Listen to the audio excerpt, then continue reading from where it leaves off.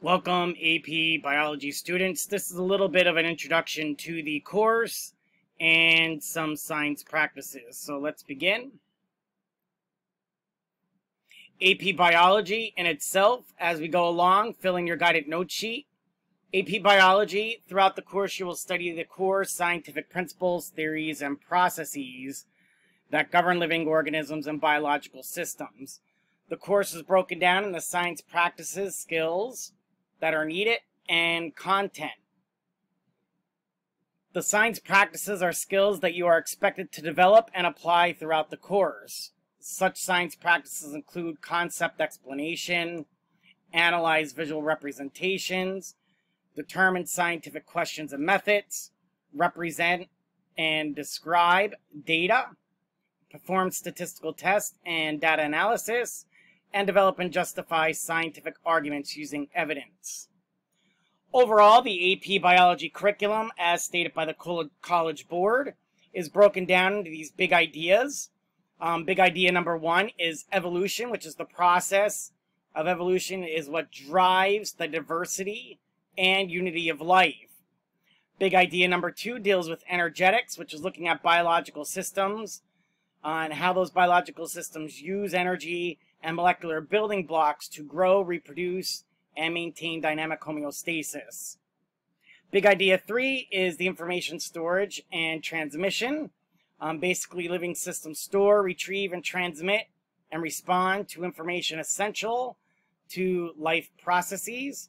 And the fourth big idea is system interactions, looking at that biological systems, how they interact with each other, and these systems and how they basically interact or exhibit complex properties throughout that interaction. The big ideas serve as the foundation of the course, and those big ideas are further broken down into enduring understandings, which are the long-term takeaways of each concept, and the learning objectives, which define what a student needs to be able to do with the content knowledge in order to progress toward the enduring understandings. And then lastly, there is that essential knowledge, which is going to be used to describe the knowledge required to perform that particular learning objective. AP Biology units, there are 8 units that we cover. You can see all these 8 units here, and you can see how all these units have overlapping big ideas. So it's not like you could just learn the content of Unit 1 and forget about it, because that will be embedded in each additional unit as we move along. Biology is definitely one of those sciences that builds upon itself.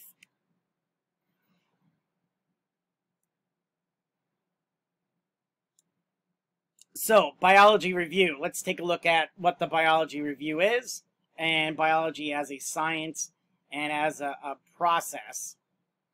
So science at the heart of science is inquiry. Inquiry is the search for information and explanation. There are 2 main steps. The first step is to make observations. The second step is to form hypotheses.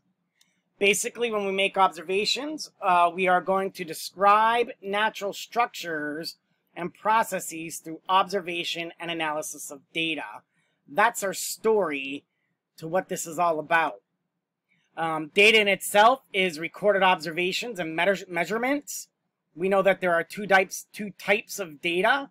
You could have qualitative data, which is data that we collect through observations with our senses, the use of our senses. We typically describe qualitative data or define it as descriptive data. The other type of data is quantitative data. Quantitative data is measured using instruments, so it's some sort of data that involves numbers, or it's numerical based. Additionally, we have inductive reasoning, and inductive reasoning is when you derive generalizations based on a large number of specific observations. So inductive is deriving generalizations based on a number of specific observations. So let's take a look at forming hypotheses, and we'll see how inductive reasoning and deductive reasoning play a role here. So basically, a hypothesis is a prediction that can be tested by recording more observations or experiments. It's often heard as an if, then, because, but does not need to be in this format. The key thing about a hypothesis is that a hypothesis must be testable. So that statement needs to be a testable statement. But if you do write it as an if-then statement, the if, it would be if the manipulated variable, that is the independent variable, that variable that you are changing, and the then would refer to the responding variable, or what we would refer to as the dependent variable in an experiment. The because is just an optional explanation as to why you think the one will relate to the other. Ultimately, hypotheses can either be supported or refuted by the data that's collected. So the data ultimately is our results, and those results can either support or refute. One thing that you do need to pull away from is to never say that a hypothesis is correct or incorrect. We need to use the term support or refute. So that brings us to deductive reasoning. Deductive reasoning is when you have specific results are derived from the general premises of other things. So let's take a look at this as you fill in your concept check on your guided notes. Every test has been easy, therefore the final will be easy. Would that be a deductive statement or an inductive statement? The answer would be inductive. 2, all athletes work out. John is an athlete, therefore John works out. Would that be an inductive or a deductive statement? That would be a deductive statement, correct. 3, all organisms are made of cells based on years of research. Would that be an inductive statement or a deductive statement? You said inductive, you are correct. And lastly, all organisms are made of cells. Dogs are organisms, therefore dogs are made of cells. Would that be an inductive statement or a deductive statement? If you answer deductive statement, you are correct. So hypotheses can be written 2 ways. And when we write a hypothesis, we always want to start with writing a null hypothesis. And basically the null hypothesis, H0, is a hypothesis which researchers try to disprove, reject, or nullify. That's where we get that idea of a null hypothesis. The hypothesis means that there is no difference between the 2 groups of data, and the experimental observations are basically due to chance. An example null hypothesis would be H0 is there will be no difference in headache relief between individuals who take Tylenol and those who do not. So that would be an example of a null hypothesis. Or basically what you're saying is Tylenol will have no effect on headache relief. Now this is different than the alternative hypothesis. So after we state our null hypothesis, we then want to go on and state our alternative hypothesis.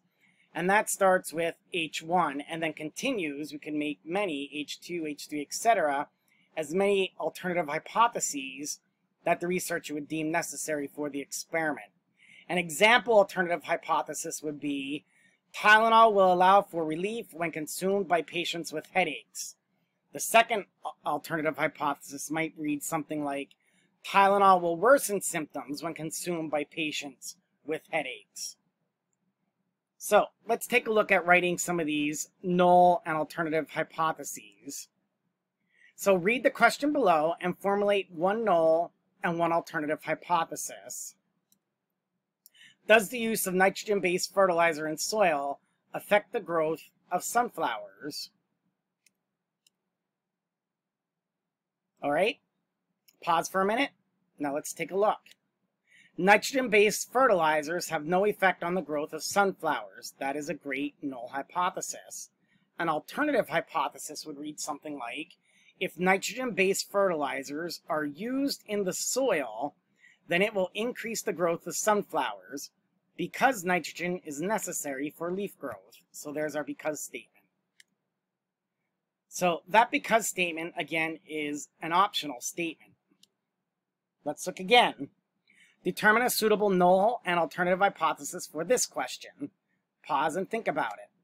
Are teenagers better at geometry than adults? The null hypothesis might read, age has no effect on the ability to do geometry, versus the alternative hypothesis, which would read, if teenagers and adults are given geometry problems to solve, then adults will solve more problems than teenagers because they are older and have more experience doing problems. Or it could read, adults may be able to solve geometry problems better than teenagers. So that would be a testable statement. Notice the if-then format was removed, but it still works as a hypothesis because it is testable. All right, work on practice problems 2 through 4 in your guided notes packet. That's it for this lecture.